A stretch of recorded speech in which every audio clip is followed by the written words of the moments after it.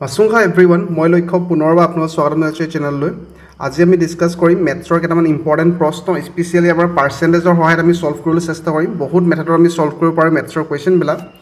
এই প্ৰশ্নবিলাক দেখিবলৈ বহুত দীঘল লাগিছে কিন্তু যিসকলে জানে খুব বেছি মাত্ৰ 10 বা 20 সেকেন্ডত আনসাৰ ওলাব পাৰিব আৰু যিসকলৰ কাৰণে অলপমান প্ৰবলেম হয় মেথছটো তেখেতসকলৰ বহুত কষ্ট হ'ব। আমি শৰ্টকে কেনেকৈ সলভ কৰিব লাগে পাৰি কেনেকৈ সলভ কৰিবলৈ সেই সম্পৰ্কে ডিসকাস কৰিম। বহু প্ৰশ্ন ডিসকাস কৰিম, সহজকৈ ডিসকাস কৰিম। প্ৰথম প্ৰশ্নটো আছিল ফৰ এনকেফেলাইটিছ ডিজিজ এনকেফেলাইটিছ বেমাৰৰ কাৰণে 5% people of a village were dead 5% মানুহ গাঁওখনৰ টোটাল 5% মানুহ মৰি গল এনকেফেলাইটিছ বেমাৰৰ কাৰণে 20% people left the place 20% মানুহে ভয়তে গাঁওখন এৰি গুচি গল if current population of the village is 4500 যদিহে current population to জনসংখ্যা 4500 হয় then what was the population in the beginning তেনেহলে আৰম্ভণিত কিমান population আছিল কিমান জনসংখ্যা আছিল এই পাৰ্চেন্টেজৰ প্ৰবলেম আপোনালোকে এসআই এক্সামিনেশনটো আহিছিল অসমৰ বিভিন্ন এক্সামত আহে বা ডাইৰেক্টৰেট অফ হেলথ সাৰ্ভিসটো আহিছে হাই কোৰ্টৰ এক্সামিনেশনটো এনেকুৱা ধৰণৰ প্ৰশ্ন হা দেখা যায় গতিকে ভালকে চাওক যে আপোনালোকে এইখিনি মই মোহাৰি লৈছো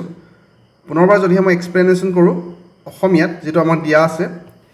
এনকেফেলাইটিছ ৰোগৰ বাবে 5% মানুহ ঢুকালে এখন গাঁৱৰ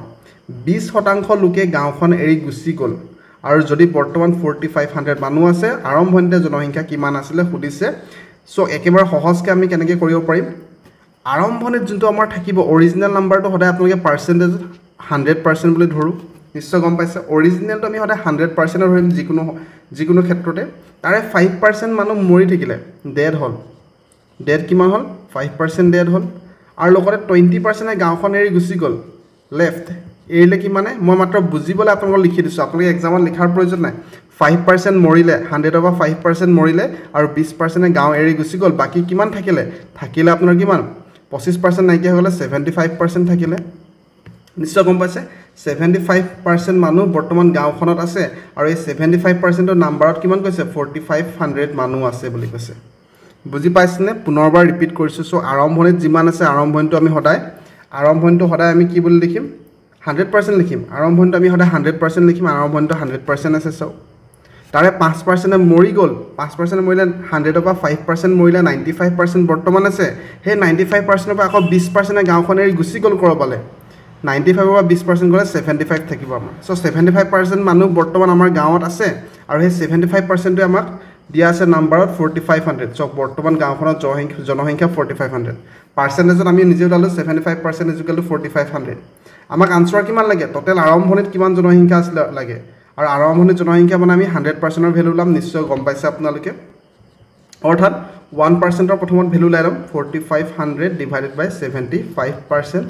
আৰু সো আমি বৰ্তমান কি উলাব লাগে আমি অৰিজিনাল নাম্বাৰটো উলাব লাগে আৰম্ভণিত জনসংখ্যা উলাব লাগে গতিকে আমি 100% এ মাল্টিপ্লাই কৰিম 100% এ মাল্টিপ্লাই কৰিলে 4500 ডিভাইডেড বাই 75% জি আছে লিখিলো নাম্বাৰটো বাহি গল কাৰণে মাল্টিপ্লাই কৰিম অৰ্থাৎ 100% এ মাল্টিপ্লাই কৰিলো পাৰ্চেন্টেজ সিম্বলটো আমাৰ প্ৰথমতে ক্যান্সেল হৈ গল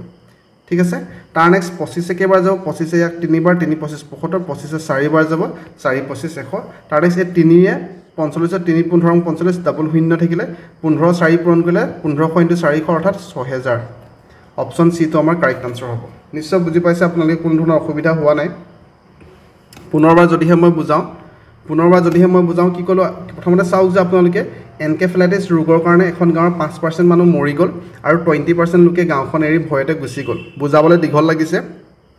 আমি চাম যে অৰিজিনাল নাম্বাৰটো এটো অকল এটো কোৱেশ্চনত নহয় এই অৰিজিনাল নাম্বাৰটো যিকোনো ক্ষেত্ৰত আপোনালোকে 100% ধৰিব হয়তো যদি কিনা দাম বুলি কয় সিপি তেতিয়া আমি 100% বুলি ধৰিম হেতু অৰিজিনাল নাম্বাৰ যোনটো থাকিব আৰম্ভণি নাম্বাৰটো আমি সদায় 100% বুলি ধৰিম গাঁওখনত আৰম্ভণিতে 100% মানুহ আছিল টোটাল মানুহ আছিল 100% তাৰে 5% মানুহ মৰি গল গতিকে 100 বা 5% গলে 95 থাকিলে হে 95 ৰ পৰা আকৌ 20% মানুহে কি কৰে 25% মানুহে গাঁওখন এৰি গুচি গল 95 ৰ পৰা 20% গলে 75 থাকিলে আৰু 75% আমি উলাই ললো হে 75% ইজ ইকুৱেল টু 4500 বুলি কৈছে কাৰণ বৰ্তমান গাঁৱৰ জনসংখ্যা 4500 আছে বুলি কৈছে 75% is equal to 4500 1% of value number কমা কাৰণে ডিভাইড 4500 ডিভাইড বাই 75% আৰু যেহেতু আমি 100% অৰ ভ্যালু উলাব লাগে অৰিজিনাল নাম্বাৰটো ভ্যালু উলাব লাগে সেই কাৰণে আমি নাম্বাৰটো মাল্টিপ্লাই কৰিলোঁ নাম্বাৰটো বাঢ়ি গ'ল 100% মাল্টিপ্লাই কৰিলে কেনচেল কৰি কাটাকাটি কৰি আমি 6000 পালোঁ অপশ্যন চিটো আমাৰ কাৰেক্ট আনচাৰ হৈ গ'ল নিশ্চয় বুজিছে কোনো অসুবিধা হোৱা নাই ইজি আছিলে মই বুজোৱাৰ কাৰণে টাইম লাগিলে নেক্সট প্ৰশ্নটো চাওক যে তাৰ নেক্সট প্ৰশ্নটো আছিলে Abdul bought a cycle at x টকা and sold it at 1250 then he got 15% profit find x আব্দুলে এখন সাইকেল x টকাত এখন সাইকেল কিনিলে কিনা দামটো কিমান টকা হয় x টকা হয় আৰু 1250 টকাত বিকি দিলে বিকা দামটো কিমান হয় 1250 টকাত বিক্ৰী কৰোতে 15% প্ৰফিট হল 15% লাভ হৈছে মই আপোনালোকক প্ৰথম প্ৰশ্নটোতে কৈছিলো যে সদায় যোনটো অৰিজিনাল প্ৰাইস হয় যেটো অৰিজিনাল প্ৰাইস যোনটো কিনা দাম হয় হেতু সদায় আমি 100% ধৰিম পাৰ্সেন্টেজত সো আমি কিনা দামটো 100% ধৰিলো আৰু কিনা দামটো আমাক x বুলি দিয়া আছে গতিকে 100% = x হ'ব x ৰ মান নিৰ্ণয় কৰা মানে আমি সদায় 100% ৰ ভ্যালু ইয়াত নিৰ্ণয় কৰিম কাৰণ আমি গম পালো যে কি কিনা দাম অৰ্থাৎ অৰিজিনাল প্ৰাইসটো আমি সদায় 100% বুলি ধৰিম আৰু 100% ৰ ভ্যালু x দিয়া আছে এটো বুজি পাইছনে নাই পোৱা সদায় অৰিজিনাল প্ৰাইসটো অৰ্থাৎ কিনা দামটো আমি 100% হয় পাৰ্সেন্টেজত সদায় অৰিজিনাল যোনটো থাকিব সদায় 100% ধৰিম ইয়ালৈকে বুজি পালে তাৰ নেক্সট যেতিয়া বেছুতে কিমান হল বেছুতে এটা লাভ হল কাৰণ আমি প্লাস কৰিছো ধৰক আপুনি 100 টকাত বস্তু এটা কিনিছিলে তাত 15 টকা লাভ হল মানে কিমান 15 টকা আমি প্লাস কৰিব আপুনি 115 টকাত মানে আপোনালোকে বেচিছে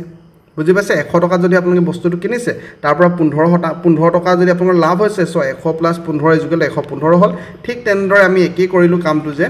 আমি প্ৰথমত 100 টকা 100% আমাৰ কিনা দাম আছিল আমাৰ 15% আমাৰ লাভ হৈছে গতিকে 15% আমি প্লাস কৰি দিছো সো আমাৰ বেচা দামটো লাভ প্লাস কিনা দাম অৰ্থাৎ 100% প্লাস 15% = 115% ইয়াৰ লাগে নিশ্চয় বুজি পাইছে যে কিনা দামটো 100% আৰু বেচা দামটো 115% 115 কাৰণ কিনা দামটো আমি 100% ধৰিছো আৰু বেচা দামটো 100% প্লাস লাভ পাৰ্সেন্টেজটো আমি যোগ কৰি দিছো 100 + 15 = 115% ইয়াৰ লাগে ক্লিয়াৰ আছে সো আমাৰ প্ৰশ্নত কি কৈছে 115% = 1250 কৈছে নে আমাক চক বিক্ৰী দামটো দিয়া আছে 1250 টকা বিক্ৰী দাম সো 1250 টকা বিক্ৰী দাম লিখিলো আৰু বেচা দামটো পাৰ্সেন্টেজত 115% পালো সো 115% = পাৰ্সেন্টেজত 115% = 1250 টকা ইয়ালৈকে খেলি মেলি নাই নিশ্চয় বুজি পাইছে বুজোৱাৰ কাৰণে টাইম লাগিছে যদি বুজা নাই ভিডিওটো পুনৰ ৰিপিট চাব বেচা দামটো আমি পাৰ্সেন্টেজত 115% পালো কাৰণ 100% প্লাস লাভ পাৰ্সেন্টেজ 15% সো 115% = 1250 টকা সো 1% আমি ভ্যালু লাম 1% মানে 1250 ডিভাইডেড বাই 115% আমি কি উলাব লাগে আমি কি উলাব লাগে আমি x ৰ মান উলাব লাগে x মানে কি কিনা দাম অৰ্থাৎ 100% ৰ ভ্যালু বুজি পাইছে x মানে হল কিনা দাম অৰ্থাৎ 100% ৰ ভ্যালু উলাব লাগে গতিকে 100% ৰ ভ্যালু উলাবলে নাম্বাৰটো বাঢ়ি গল কাৰণে কি কৰিম আমি মাল্টিপ্লাই কৰিম 115% into 100% so এই পাৰ্সেন্টেজ সিম্বল গোল নিশ্চয় বুজি পাইছে ইয়াৰ লাগে যদিহে আপুনি কাটাকাটি কৰে আপোনালোকে পাব 1086.95 অৰ্থাৎ আপোনালোকে 1087 টকা বুলি লিখিব পাৰিব ক্লিয়াৰ আছে নাম্বাৰটো কি ওলাইছে বাদ দিয়ক মেথডটো কেনেকৈ সলভ কৰিছো হেতু আপোনালোকে চাওক পুনৰবাৰ যদিহে মই এক্সপ্লেনেশন কৰো সহজত সো প্ৰথমে কৈছিল যে আব্দুলে কোনোবা এখন সাইকেল x টকাত কিনিলে x টকা মানে x টকাত কিনিলে আমি নাম্বাৰটো নাজানো কাৰণে 100% ধৰিছো অৰিজিনাল নাম্বাৰটো 100% ধৰো তাৰ নেক্সট বেচা দাম কিমান হ'ব 100% আপোনালোকে কিনিলে 15% লাভ হল সো 100% প্লাস 15% = 115% ইয়াৰ লাগে বুজি পাইছে আপোনালোকে নিশ্চয় তাৰ নেক্সট 115% বেচা দাম গম পালো সেলিং প্ৰাইস এটা আমাৰ নাম্বাৰত দিয়া আছে যে কিমান 1250 টকা 115% = 1250 এক্সামত আপোনালোকে লিখি থাকিবলৈ প্ৰয়োজন নাই বুজোৱাৰ কাৰণে টাইম লাগিছে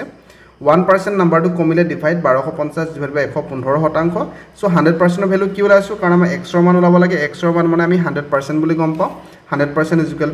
1250 ডিভাইড বাই 115% into 100% যদিহে কাটাকাটি কৰে আপোনালোকে 1087 টকা পাব নিশ্চয় ক্লিয়াৰ আছে